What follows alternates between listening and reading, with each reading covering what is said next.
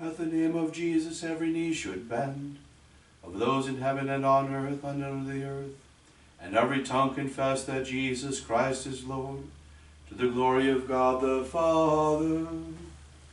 In the name of the Father, and of the Son, and of the Holy Spirit. Amen. The Lord be with you. And with your spirit. My brothers, let us acknowledge our sins, we may worthily celebrate these sacred mysteries.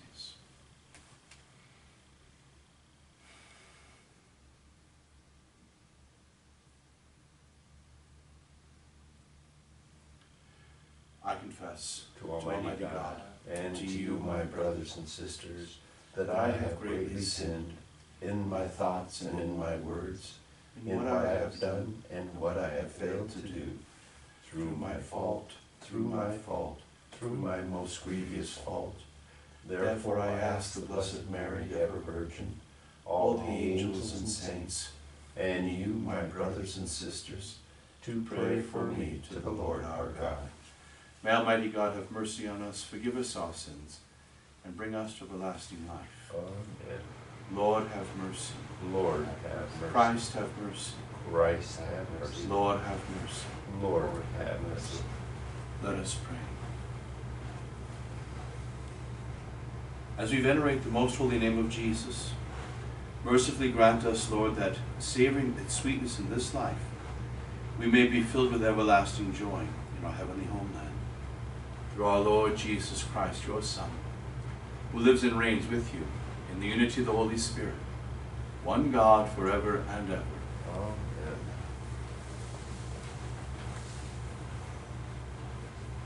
Amen. A reading from the book of Genesis. When Abraham was 99 years old, the Lord appeared to him and said, I am God the Almighty. Walk in my presence and be blameless. God also said to Abraham, on your part, you and your descendants after you must keep my covenant throughout the ages. This is my covenant with you and your descendants after you, that you must keep. Every male among you shall be circumcised. God further said to Abraham, as for your wife Sarai, do not call her Sarai. Her name shall be Sarah. I will bless her, and I will give you a son by her. Him also will I bless. He shall give rise to nations, and rulers of peoples shall issue from him. Abraham prostrated himself and laughed, as he said to himself, can a child be born to a man who is 100 years old? Or can Sarah give birth at 99? Then Abraham said to God, let but Ishmael live on by your favor. God replied, nevertheless your wife Sarah is to bear you a son, and you shall name him Isaac. I will maintain my covenant with him as an everlasting pact, to be his God, and the God of his descendants after him. As for Ishmael, I am heeding you. I hereby bless him. I will make him fertile and will multiply him exceedingly. He shall become the father of 12 chieftains, and I will make of him a great nation. But my covenant I will maintain with Isaac, whom Sarah shall bear to you by this time next year. When he had finished speaking with him, God departed from Abraham. The word of the Lord. Thanks be to God. See how the Lord blesses those who fear him. See how the Lord blesses those who fear him. Blessed are you who fear the Lord, who walk in his ways. For you shall eat the fruit of your handiwork. Blessed shall you be and favored. See how the Lord blesses those who fear him. Your wife shall be like a fruitful vine in the recesses of your home. Your children like olive plants around your table. See how the Lord blesses those who fear him. Behold, thus is the man blessed, who fears the Lord. The Lord blesses you from Zion. May you see the prosperity of Jerusalem all the days of your life. See how the Lord blesses those who fear him. Alleluia, alleluia, Alleluia. Alleluia. Alleluia. Alleluia. Christ took away our infirmities and bore our diseases. Alleluia. Alleluia. Alleluia. The Lord be with you. And with your spirit. A reading from the Holy Gospel according to Matthew. Glory to you, O Lord. When Jesus came down from the mountain, a great crowd followed him. And then a leper approached, did him homage, and said, Lord, if you wish, you can make me clean. He stretched out his hand, touched him, and said, I do will it, be made clean. His leprosy was cleansed immediately. Then Jesus said to him, see that you tell no one, but go show yourself to the priest, and offer the gift that Moses prescribed. That will be proof for them. The Gospel of the Lord.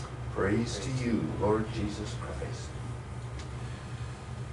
So this is the hotel room mass along our journey, something that doesn't happen often in one's life, but as a priest you travel, you got to do what you got to do. So I have half mass will travel in my bag. You never know what you can pull out of a small bag. An entire church can unravel. Today we're celebrating the votive mass of the holy name of Jesus, because names are very important in Scripture. Names are to be overlooked. Today we have Sarah's name being changed. Her original name was Sarai, which meant princess. And God says, don't call her Sarai, princess. Call her Sarah, or Sarah, as we like to say in English. Call her Sarah. What does Sarah mean? Queen. Don't call her princess. Call her queen. I oftentimes tell that to guys before they get married. Don't call her princess. Call her queen, because she's in charge. And learn two very important words. Yes, dear. However, but her name was important because she wasn't just going to be a princess. She was going to be a queen who was going to be then a mother of many kings, which would spring from her, beginning with Saul would be the first king, and then to David and so forth. So Sarah really becomes the mother of nations. And Abraham's kind of laughing about it. He's like, and he does laugh, which is kind of interesting because he laughs and says, can I ever have a child at 99 years old? He's 96 at this point. Sarah's 86. He's 97 when Isaac is born, and Sarah's 87 when Isaac's born. So he laughs. And a year later, when God visits Abraham, and it's the three visitors, and Abraham is like amazed that God has come to visit him, and he bows to the ground, and Sarah's making food, getting things ready, doing busy about things, and God says to Abraham, when I visit you this time next year, Sarah will be with child, and she laughs. And then when Sarah comes out of the tent, God says to Sarah, Sarah, is anything impossible for God? And she says, no. Kind of nervously, I think. And then God says to her, then why did you laugh? She said, I didn't laugh. And God says, but you did laugh. Which is important, because the name of their son, Isaac, means laughter. Not only did Abraham laugh that he would have a child at 97, but Sarah laughed at 87 that she would have a child. So they both laughed. And so their child's name is laughter. That God gives them such joy in their late years. God fulfills his promise. It's not just the promise of having this child late in years, because I don't know if somebody was 97 would be laughing if they had a kid at that age. Might be crying more than laughing, But there's this, it's the fulfillment of the promise of God. That God promised Abraham years earlier when he was in his 70s. That he was going to be the father of nations, that kings would spring from him. When God said, count the numbers of the stars in the sky if you can, so shall your descendants be. Count the sands on the shore if you can, so shall count the dust if you can, so shall your descendants be. And Abraham's like, okay, ain't got no kid yet. I believe. So this waiting for 20 years for God, in his very late old years, for God to fulfill that promise that this child will be the child of promise whom kings shall spring from. But even more than that from this child the world would be blessed. It's very important to look back to our Lord Jesus Christ when he comes. He comes not just to bless and fulfill the promises to Israel, But the promises made to Abraham, which was not just to the descendants of Abraham, but was the promise to bless the whole world. Which is why, Matthew, we talked about this yesterday in the car, Matthew will trace Jesus' lineage back to Abraham because he wants to focus on the message to the people of Israel, that God has fulfilled his promise he made to Abraham.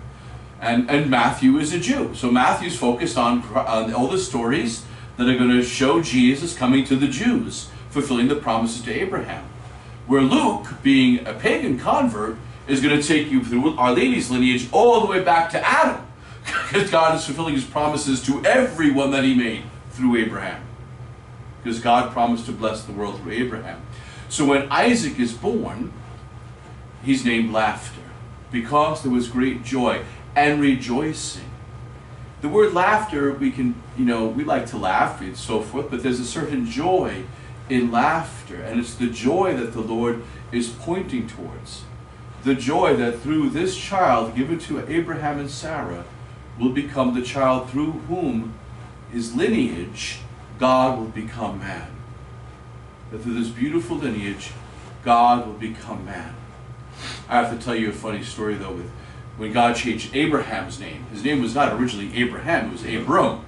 Right? And God says to him, I no longer call you Abram, I call you Abraham. Well, back when I was a very young friar, we had a friar from Guam living with us.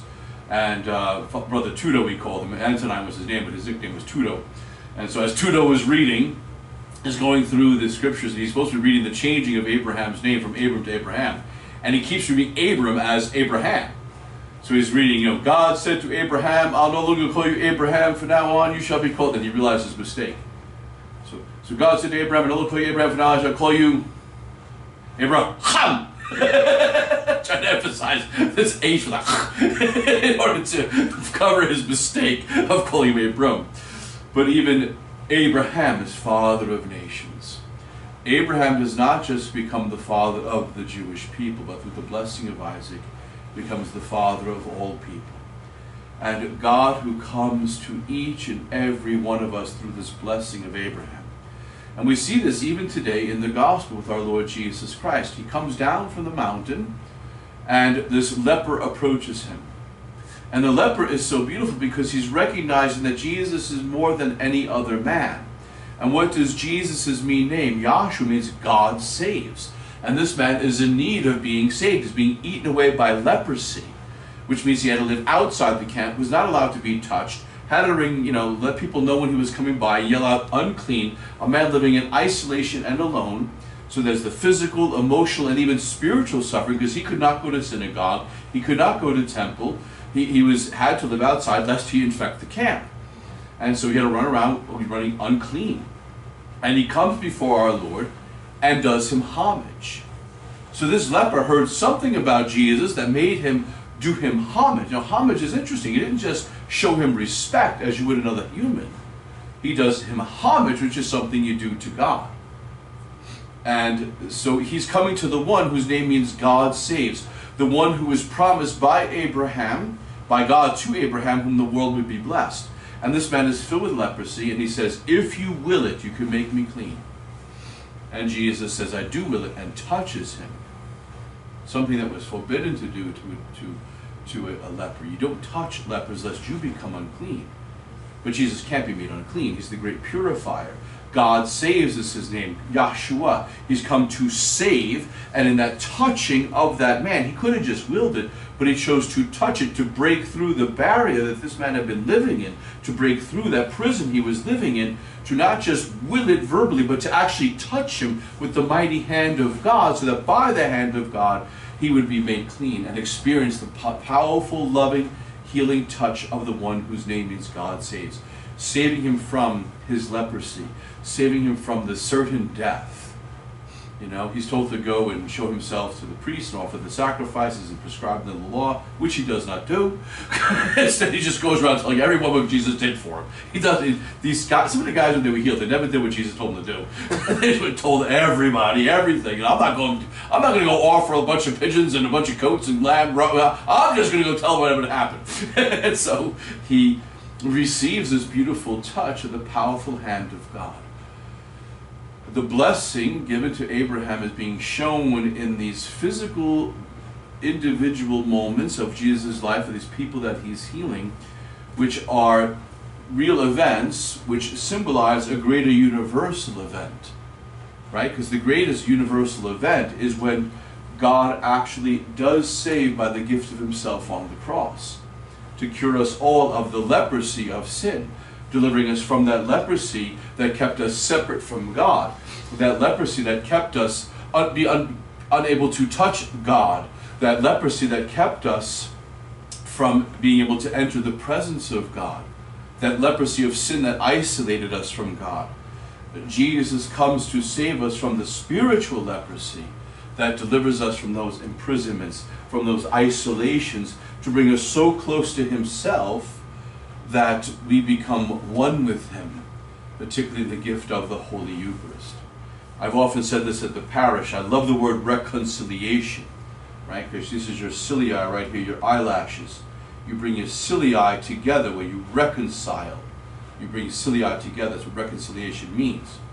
So to be reconciled to God means God takes your face and brings it so close to his face that your eyelashes touch his eyelashes. So it's kind of like a picture of that baby being put so close to the parent's face that the eyelashes are touching. That's what it means to be reconciled to God. And so God promises through Abraham that he will bless the world, that he will create a universal covenant with the world, that there'll be the covenant cut in the flesh of circumcision up until the coming of Christ, and the covenant will be cut in the flesh of Christ, and through Christ the world is truly blessed, both Jews and non-Jews, because the world has become to be blessed through Christ, God made man, who now touches us through the sacraments and brings us deliverance and healing from all those things that keep us from him. Beautiful today, this name of Jesus, Yahshua, God saves.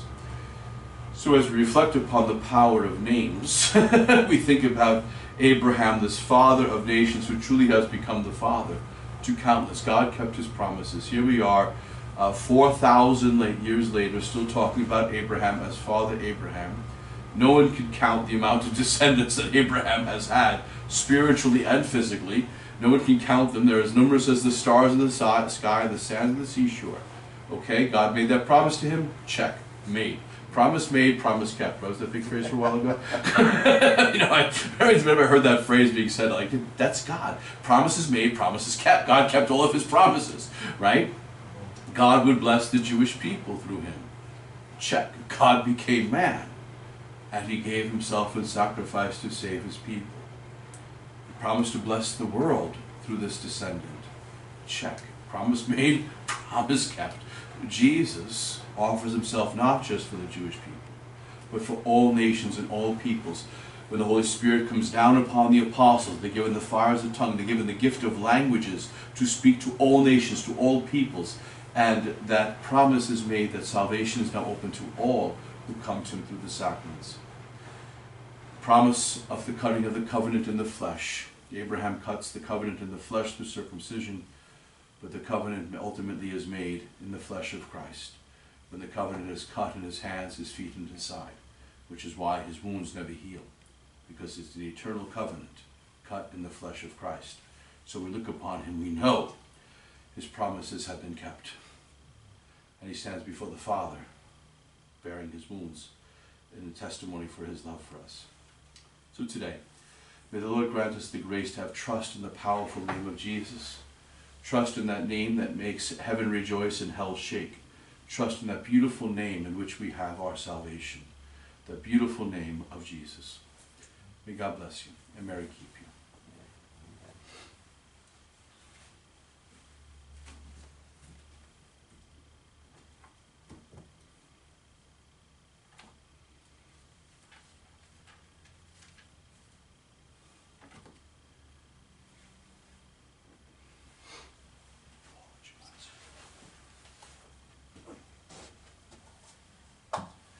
Blessed are you, Lord, God of all creation. With real goodness we have this bread to offer, fruit of the earth and work of human hands. It will become for us the bread of life. Blessed be God forever.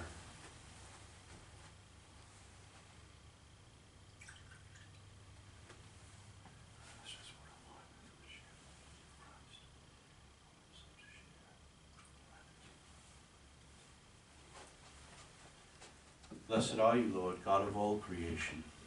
For through your goodness we have this wine to offer, fruit of the vine and work of human hands. It will become our spiritual drink. Blessed be God forever.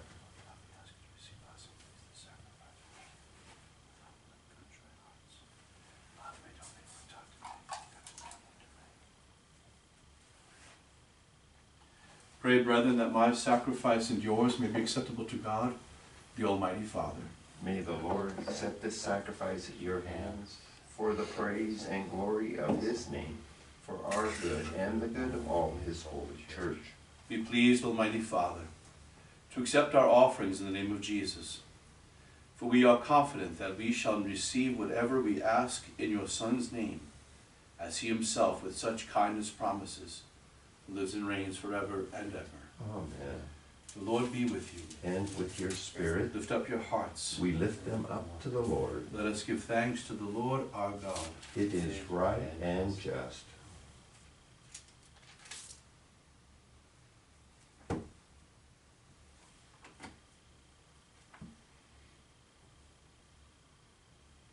It is truly right and just, our duty and our salvation, always and everywhere to give you thanks, Lord, Holy Father, Almighty and eternal God.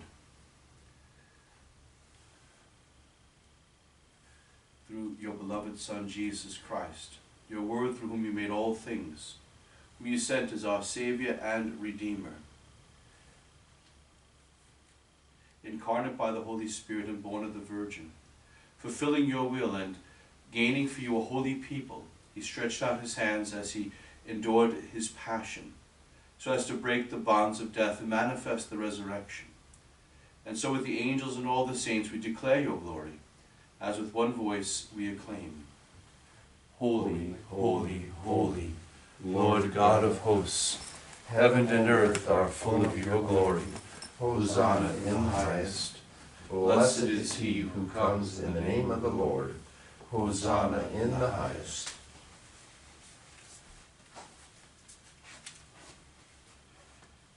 You are indeed holy, O Lord, the fount of all holiness. Make holy, therefore, these gifts, we pray, by sending down your Spirit upon them like the dewfall, so that they may become for us the body and blood of our Lord Jesus Christ. At the time he was betrayed and entered willingly into his passion, he took bread, and giving thanks broke it, and gave it to his disciples, saying, Take this, all of you, and eat of it, for this is my body, which will be given up for you.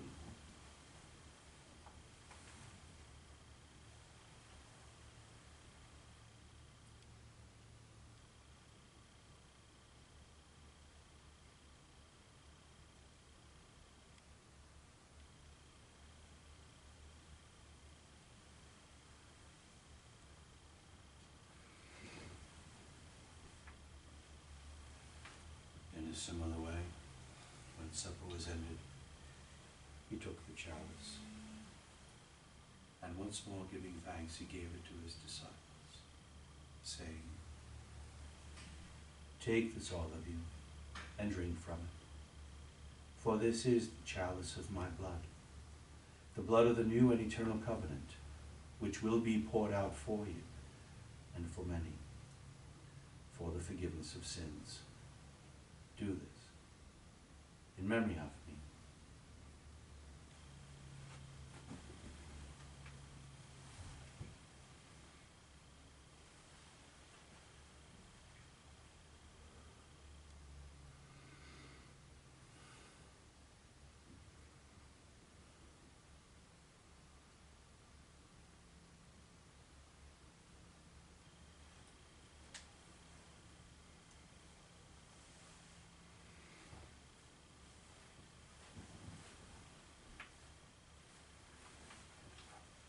The mystery of faith. We proclaim your death, O Lord, and profess your resurrection until you come again.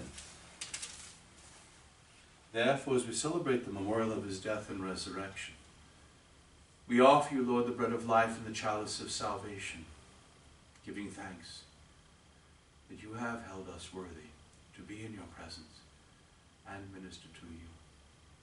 Humbly we pray that, partaking of the body and blood of Christ, we may be gathered into one by the Holy Spirit. Remember, Lord, your church is spread throughout the world, and bring her to the fullness of charity, together with Francis, our Pope, Benedict, our Pope Emeritus, Robert, our Bishop, the Bishop of this diocese, and all the clergy. Remember also our brothers and sisters who have fallen asleep in the hope of the resurrection, and all who have died in your mercy. Welcome them into the light of your face. Have mercy on us all, we pray, that with the Blessed Virgin Mary, Mother of God, with Blessed Joseph, her spouse, with the blessed apostles and all the saints who have pleased you throughout the ages, we may merit to be co-heirs to eternal life, and may praise and glorify you through your Son, Jesus Christ.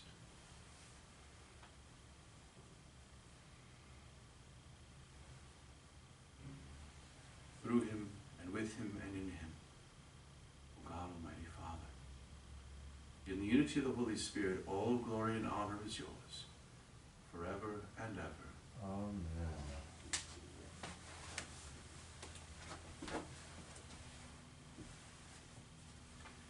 At the Saviour's command, informed by divine teaching, we dare to say, Our Father, who art in heaven, hallowed be thy name. Thy kingdom come, thy will be done, on earth as it is in heaven. Give us this day our daily bread, and forgive us our trespasses, as we forgive those who trespass against us. And lead us not into temptation, but deliver us from evil. Deliver us, Lord, we pray, from every evil. Graciously grant peace in our day, that by the help of your mercy we may be always free from sin and safe from all distress, as we await the blessed hope and the coming of our Savior, Jesus Christ. For the kingdom, the power, and the glory are yours, now and forever. Lord Jesus Christ, who said to your apostles, Peace I leave you, my peace I give you. Look not on our sins, but on the faith of your church, and graciously grant her peace and unity in accordance with your will, who live and reign forever and ever. Amen. The peace of the Lord be with you always. And with your spirit. Lamb of God, You take away the sins of the world. Have mercy on us. Lamb of God, you take away the sins of the world. Have mercy on us. Lamb of God, you take away the sins of the world. Grant us peace.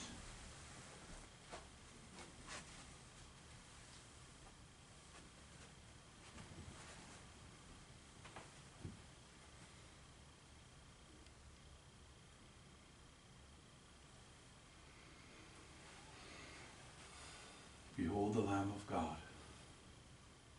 Behold him who takes away the sins of the world. Blessed are those called to the supper of the Lamb. Lord, I am not worthy that you should enter under my roof, but only say the word, and my soul shall be healed.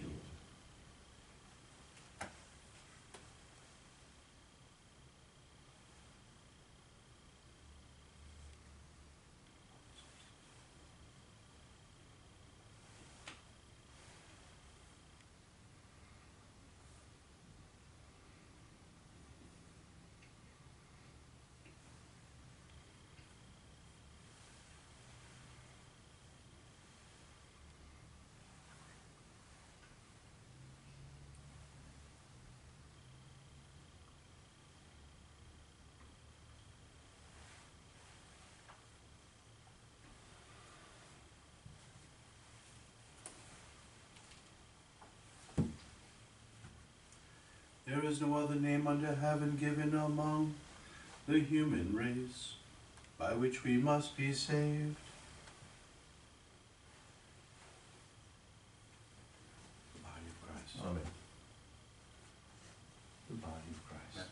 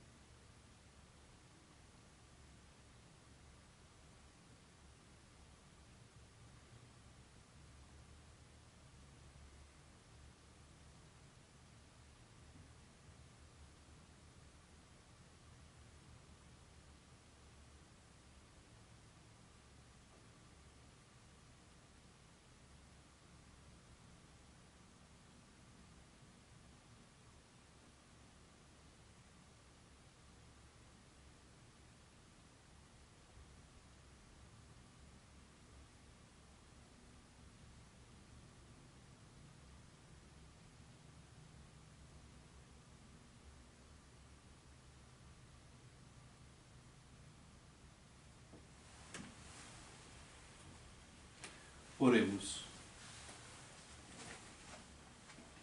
Grant us in your mercy, O Lord, we pray, that in these sacred mysteries we may do worthy homage to the Lord Jesus. For it is your will that by his name every knee should bend, and in him all people find salvation, who lives and reigns forever and ever. Amen. The Lord be with you. And with your spirit. And may Almighty God bless you, the Father, and the Son, and the Holy Spirit. Amen. Go in peace. Thanks be to God. Saint Michael the Archangel, Defend us in battle. Be our protection against the wickedness and snares of the devil. May God rebuke him, we humbly pray. And do thou, O Prince of the heavenly host, by the power of God, cast into hell Satan and all the evil spirits who prowl about the world, seeking the ruin of souls. Amen.